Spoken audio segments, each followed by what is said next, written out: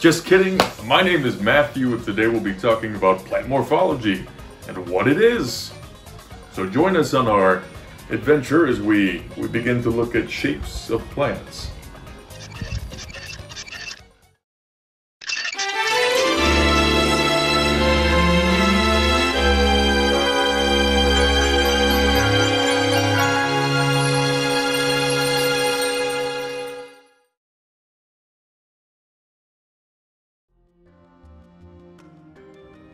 Plant morphology is defined as the study of the physical form and structures of plants. We can look at the origins of the root word morphology, with morph being from the Greek meaning shape, and ology coming from Latin meaning the study of, essentially. And so what this is basically the study of the shape of the plant and how it's arranged. Now, often colloquially, we refer to morphology as the study of both external and internal structures of plants. But there's another term called plant anatomy, which is exclusively the study of the internal structures of plants, usually at the microscopic level.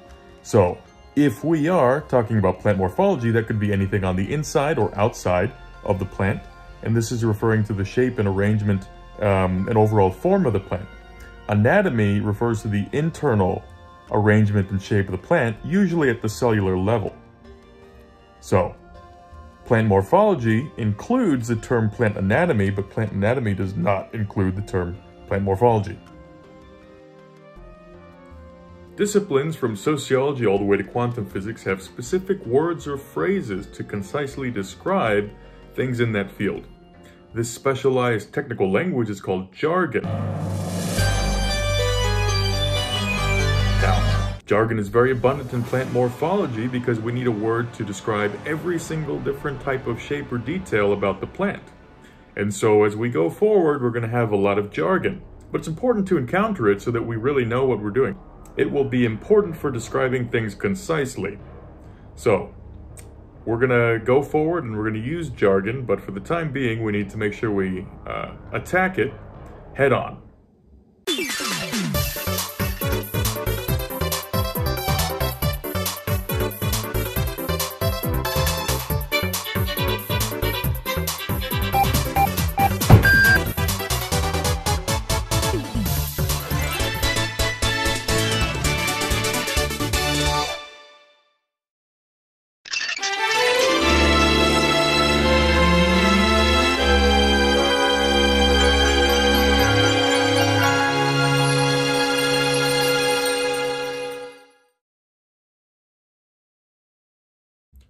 The first thing we need to know is that plants are made up of two main parts. We have the root section, which are underground, and then we have the shoot section, which is everything above the ground.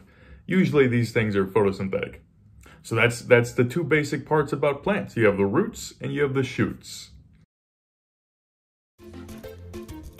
So we know that plants are made of roots and shoots, and then there's subcategories underneath these.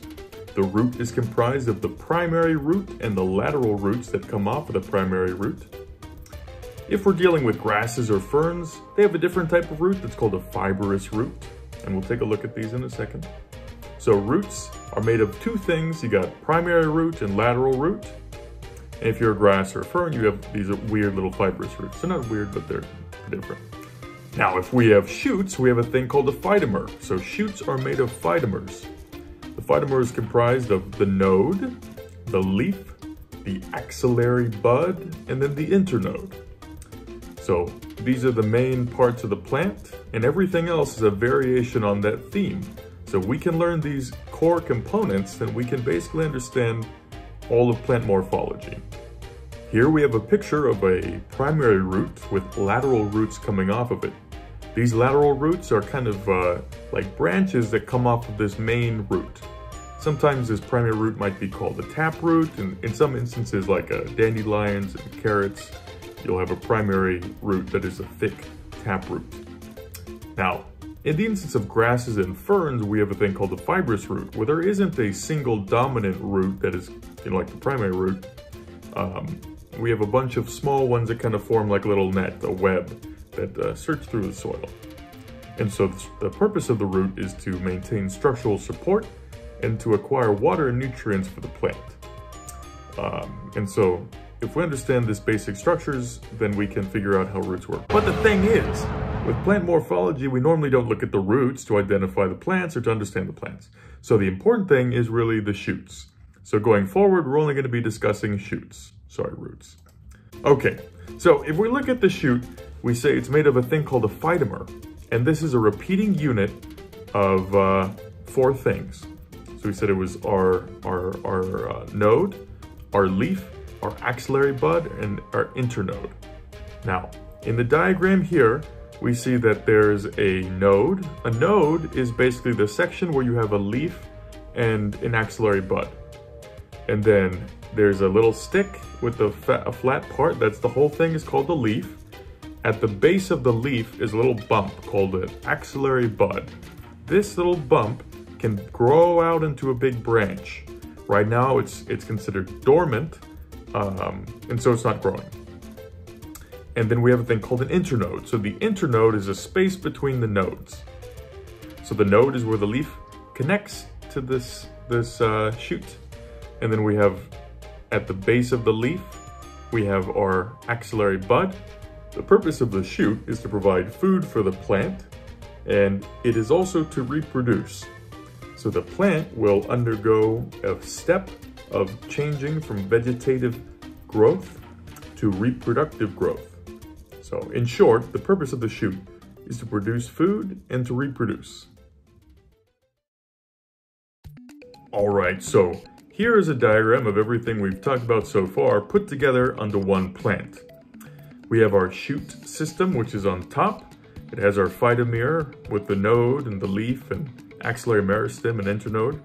And then on the bottom, we have our root system, which is comprised of our primary root and the lateral roots.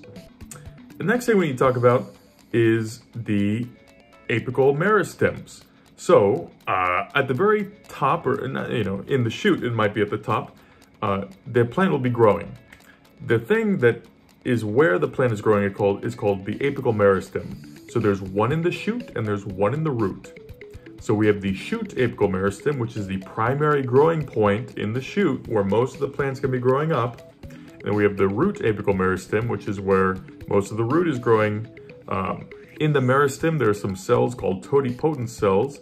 These are like stem cells. They can become whatever they need to be. That's what that means. So we have our shoot apical meristem and our root apical meristem. In the shoot apical meristem, if it gets cut off, then the axillary meristem or axillary bud, same thing, those will grow out. So that's what those are. Next thing we need to talk about is the petiole. So on the leaf, there's like that flat part that's called the lamina, and there's like the stick. Some plants have this stick. This is called the petiole.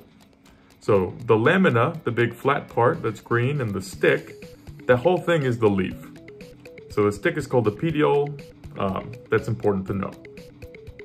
So what defines a leaf is that at the base of the leaf, you're going to have an axillary meristem or axillary bud.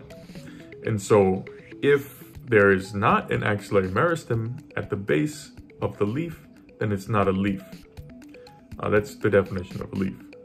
Next thing we need to talk about is what is a stem? Well, the stem is all of the node and all of the internode. Kind of simple. It's just that whole thing that has node and internode. And then lastly, we need to discuss the cotyledon. So the cotyledon is the first leaf-like thing that comes out. Sometimes they're called embryonic leaves or baby leaves. And cotyledons are not true leaves because what defines a true leaf is at the base of the leaf, at the node, there's going to be an axillary meristem. So in the cotyledons, there's not an axillary meristem there, therefore they're not true leaves. They're usually photosynthetic tissue that has a different shape than the true mature leaf. So in our diagram here, they look like little hearts, while the mature leaves look different. And so that's something to keep in mind if you're growing plants. You know, the cotyledons are not true leaves and they'll have different morphologies and shapes than the actual leaves. All right, so in our diagram here, we can see all of the key components of a plant. including what a leaf is, including the petiole, axillary meristem, our node, internode, stem, apical meristems, and then our roots, which we don't really need to discuss at this point. Moving on. So, if we understand this basic general layout of the plant, then we will be able to understand how all plants grow, because everything is a variation off of this theme.